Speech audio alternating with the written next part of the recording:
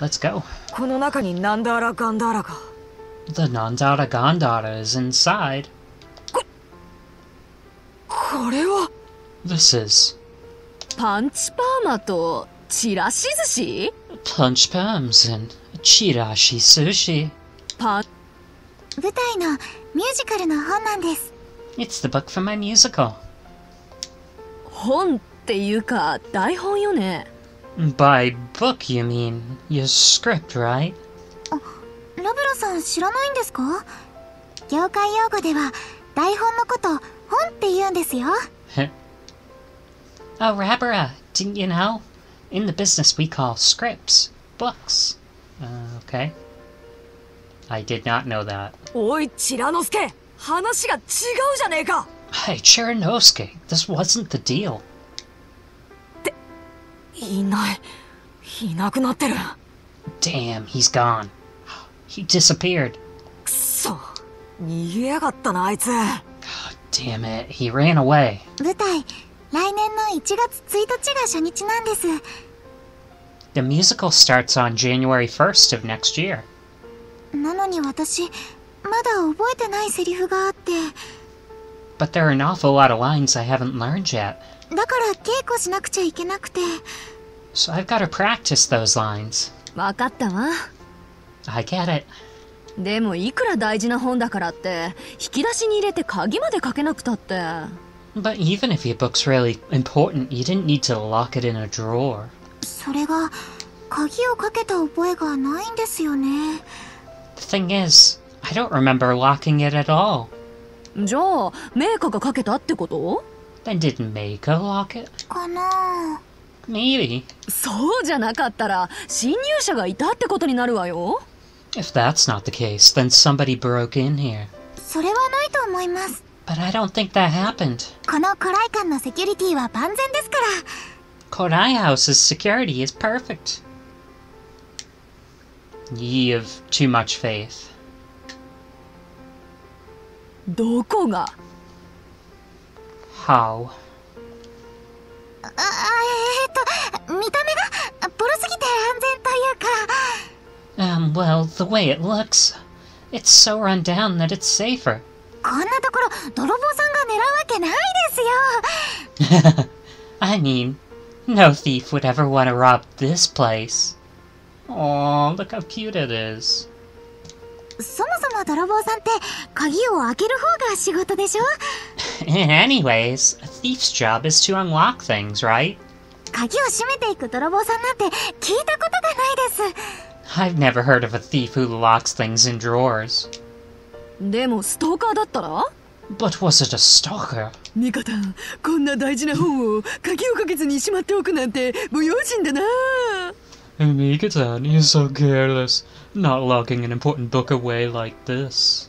僕が代わりに鍵をかけてあげよう。グヘーみたいなさ。 I'll lock it up for you. Something like that. 気持ち悪いこと言わないでくださいよ。 Oh, don't say that.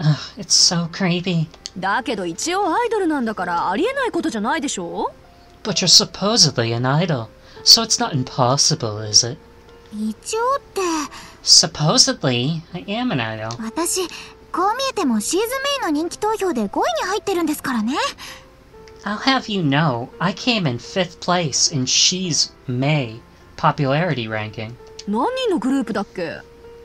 How many members are there in that group? 8人です。 8. 半分より下じゃない。 You're in the bottom half. Aww. She's so cute. とにかく、私のところにストーカーが来るなんてありえないですよ。 Anyway, there's no way a stalker would come after me. 1位のクミちゃんのところだったらまだしも、私にはそんな熱狂的なファンなんてついてないですし。Maybe Kumi since she got 1st place, but I don't have any really dedicated stalkers like that. そうなの？ You don't have any fans like that? はい。 No. クミちゃんのところに送られてくるプレゼントってすごいんですよ。 You wouldn't believe the presents that Kumi gets.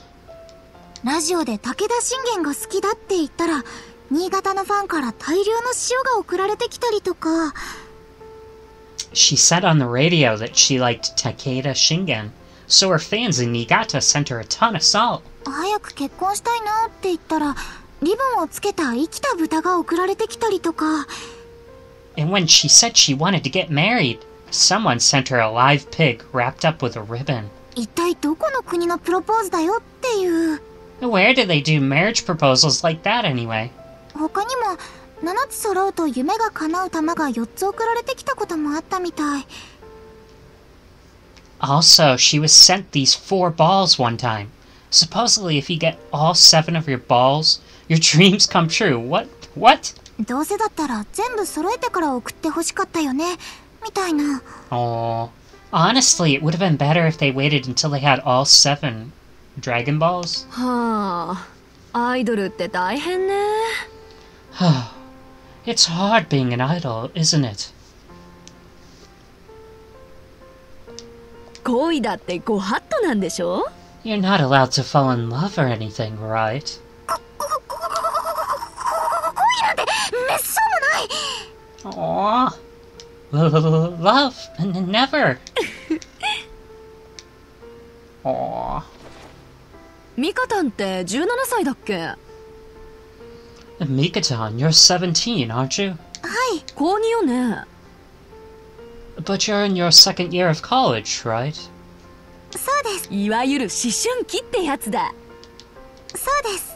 いわゆる思春期ってやつだ。 And you're going through puberty this late? 多分。 I think so, yeah. そうじゃなくて、旬の始まる時期と書いて思春期。 You know, that's when love really begins. 17歳は最初の恋の旬なのよ。 This is around the time you experience your first period of true love. 恋に旬なんてあるんですか？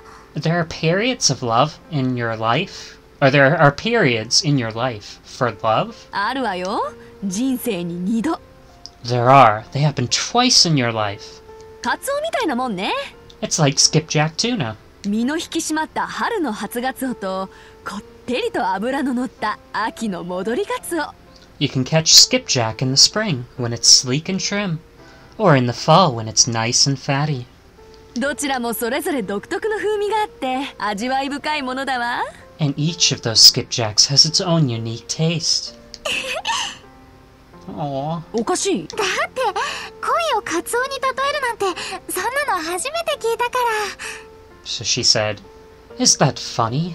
And she says, "I've never heard anybody compare love to tuna fish before." でも我ながら言い得て妙だと思うけど。 I think it's a good analogy, though. ほら、カツオって回遊魚じゃない？ Skipjack tuna are migratory, right? 恋も巡り巡っていくものだからそんなところも似てるわ。 Love is something that travels around and around, so it's similar in that way, too. あとはいい出汁も取れるし。 Also, they both make good broth, right? そう、恋は人生の出汁、旨味成分。 Yeah, love is the broth of life. It's what gives it flavor. 恋のない人生なんて味噌を溶いただけの味噌汁と同じよ。 A life without love is like miso soup. That's just miso and water. なのに恋ができないなんてかわいそう。 So it's so sad that you can't fall in love. 初ガツオは春にしか食べられないのよ。 You only get one chance a year to eat springtime skipjack tuna, you know. ファンのためです。 It's for the sake of my fans. それは建前。 That's just what you tell people. 本当はしたいんでしょ？恋。 But you want to fall in love, don't you? それとももうしてるとか。 Or maybe you already have. してないですよ。 I have not. 見つけようともしないの？ You're not even looking. そういうこと事務所がうるさいから。The agency is really annoying about that sort of stuff. その割には一人暮らしは許可されてるのね。 But they let you live alone. それは大家が社長の知り合いだからで。 That's because the landlady here knows the company president. メイカが？ Meika knows the company president. はい。 Yeah. へえ、そういう外交的なスキルもあるんだ、あの子。Huh? I didn't know Mako was the social type. 幼馴染なんだっけ？ She's your childhood friend, right? 幼馴染っていうか。 Yeah, well, maybe not really. まあそういうことになるのかな。 But I guess you could say that. 小さい頃からよく知ってるし。 We've known each other since we were really little. ところでラブラさん、何しに来たんでしたっけ？ Oh, by the way, Rabara, what did you come here for? お塩を借りに来たの。 Came to borrow some salt. ああ、そうだった。 Oh, that's right. ちょっと待ってくださいね。 Oh, hang on 1 second.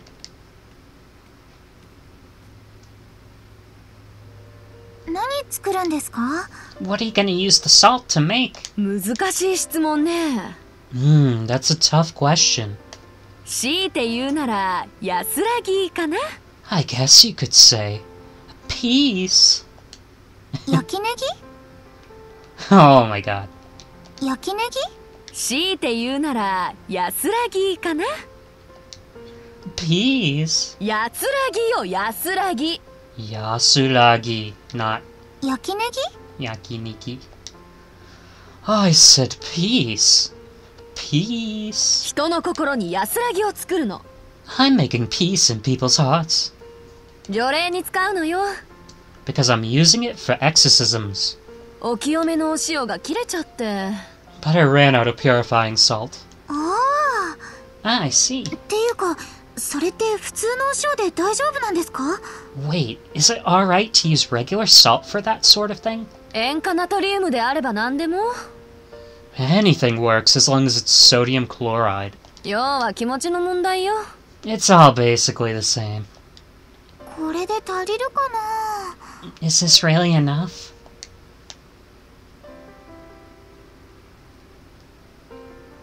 足りすぎよ。 Oh, that's way too much. 私に関東一円の横島な霊をまとめて始末させるつもり？ Do you want me to take out every evil spirit in all of Japan? クミちゃんからもらったんです。 Kyumi gave it to me. 例の新潟のファンから送られてきたってやつね。 Oh, is this the stuff the fans in Niigata sent her?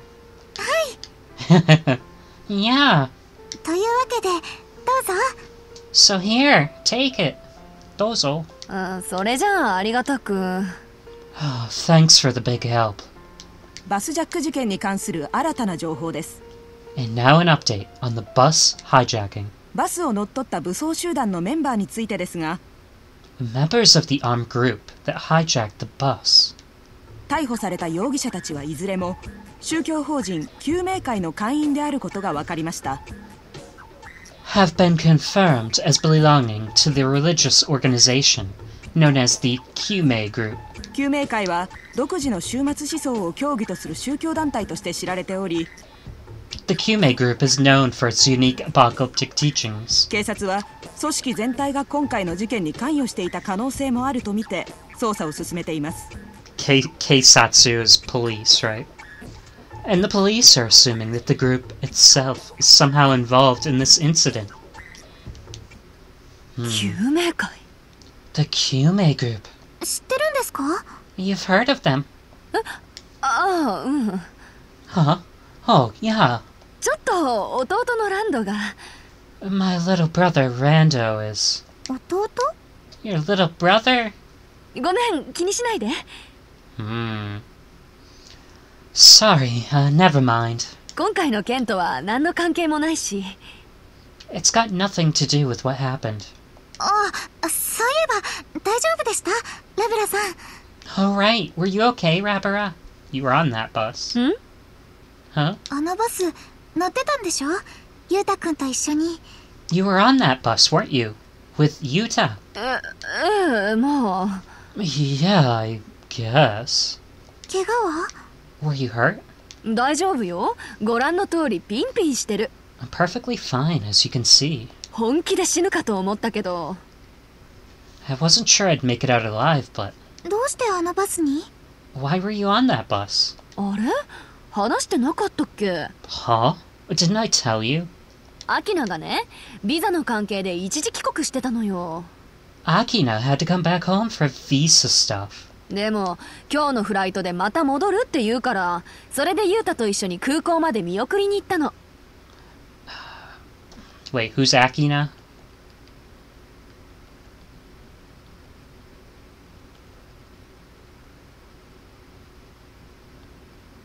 That's not the brother's name, right? Rondo. Who's Akina? She left for America on a flight today, and Yuta and I went to the airport. Oh, okay, is that the sister of Yuta? But she left for America on a flight today, and Yuta and I went to the airport to see her off. その帰りのバスで事件に巻き込まれたってわけ。On the way back from that, the hijacking occurred. なんだ、アキナさん帰ってきてたんだ。Oh, I didn't realize Akina was back. だったら一声かけてくれればよかったのに。She really should have said something. ずっと一つ屋根の下で暮らしてきたのに、水臭いなあ。Especially since we lived under the same roof together for so long. ねえ、ところで一つ聞いてもいい？ Can I ask you something real quick? 何ですか？ What is it? あなた、どうして知ってるの？私とユウタがあのバスに乗ってたって。Haha. How did you know that Yuta and I were both on that bus? それはそのEita. Well, ネットで見たからかな。 I saw it on the internet. ニコ生のこと？ You mean on a live stream? はい。 Yeah. 変ね。 That's weird. 確かに私はスマホを使って事件中の車内の様子を配信してたわ。I made sure I used my smartphone to stream what was going on during the hijacking. だけど私の姿は一度も映ってないはずなのよね、スマホのカメラに。 But I'm pretty sure I didn't show up on my phone's camera even once. あれおかしいな。Oh, that's really odd. ああ、そっか、思い出した。 Oh, that's right. Oh, I remember. 確か生主の名前を見て。 I saw the streamer's handle. 配信に使ったのはいつもとは違う別のアカウント。 But I used a different account than I normally do. 誰も知らないはずなんだけどな。 Nobody should have known I was there. ね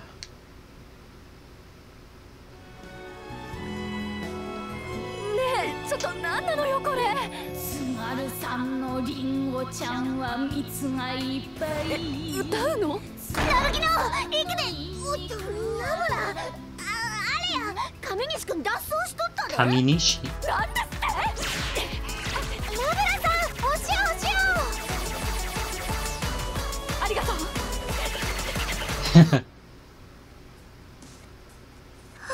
助かった。 Phew, I'm saved. And we're saving.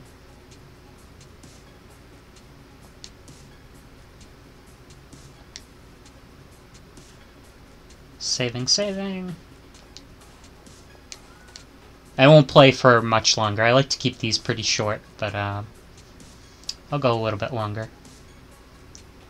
Phew, I'm saved. ところで、亀西くんって誰？ By the way, who's Kaminishi? あれ、知らんかったん？ Huh? You didn't know. ラブラ、最近亀飼い始めたんやで。 Rabara started keeping a pet recently, そいつにつけた名前が and she named it. 亀西くん。 She named it Kaminishi? そういうこと。 Oh, that's right. ああ、せやったな。 Oh, yeah. なるぎの亀苦手やったもんな。 Naragino, you don't like turtles, do you? そんなこと言うてる場合ちゃう。 Oh, wait, now's not the time for that. 今のカラオケは緊急事態発生の合図。 That karaoke was the emergency signal. ストレンジジュース出動や。 Strange juice. Roll out. 了解。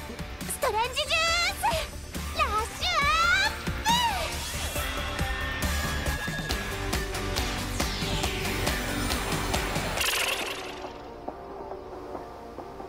プ。 Reality versus fiction. なあ、いつも思うねんけど今の踊りって必要なん？まさかナルギノが。練習しなくちゃ。よいしょ、よいしょ、どっこいしょ。あーやっちまった。でももう一回見なければ。正義のヒーロー、ストレンジジュースに変身したよ。それにしてもピッチピチやな。Man, that suit is skin tight. ちょっと太ったんちゃう？ Have you put on some weight? うるさい、黙れ。Shut up. Oh, be quiet. コスチューム新調したろか？ Should I get you a new costume? 大丈夫だ、痩せるから。 It's fine. I'll go on a diet soon. ほんまかいな。 Are you sure? それよりも早く。分かってる。 Anyway, we need to hurry. I know. うい。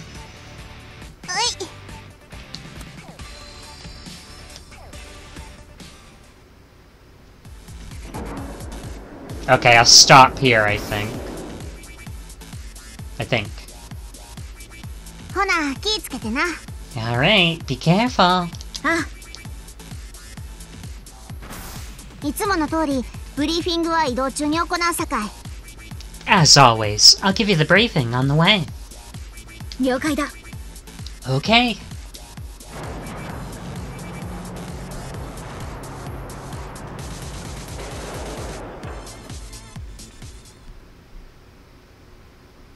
ほんま無理せんといてや、なるきの。 And seriously, don't push yourself too hard, Narugino.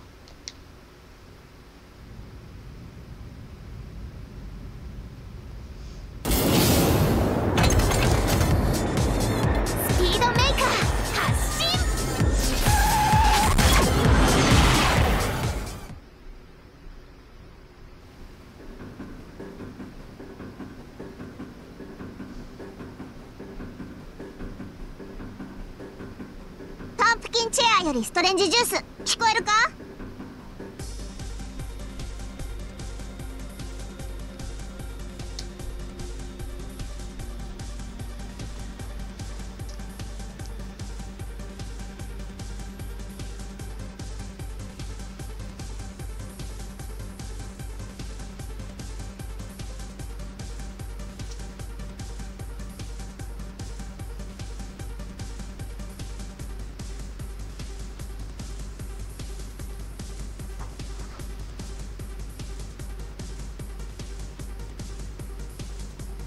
？I'm kind of debating if I want to continue. I mean, I have the recording capacity, but this is a decently long section. I think I'll stop here and then start another one up. So, see you next time.